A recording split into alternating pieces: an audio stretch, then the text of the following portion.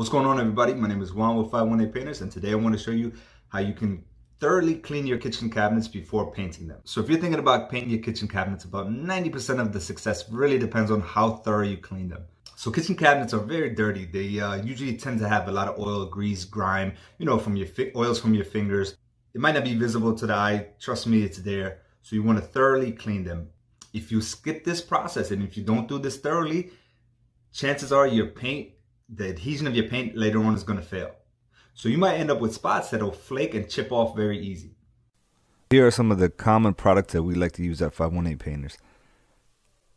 You have your Dawn liquid dish soap. We have M1 liquid deglosser, Krud Kutter, and we have some brushes that you can attach to a drill or impact driver. The white bristles are soft bristles, the yellow are medium, and the red ones are hard or coarse bristles. Although I like the other cleaners, I think Krud Kutter might be my go-to when it comes to cleaning kitchen cabinets. And you can see how effortless it is to clean the kitchen cabinet with this brush attachment.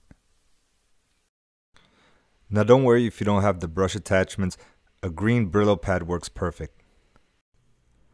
Wipe everything down with a clean rag and some water. Double check all the corners just to make sure that you got everything and there's nothing left in the creases and crevices.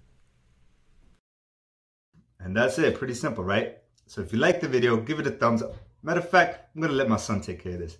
If you want to see my next video, click that support button, hit that bell. Bye, friends.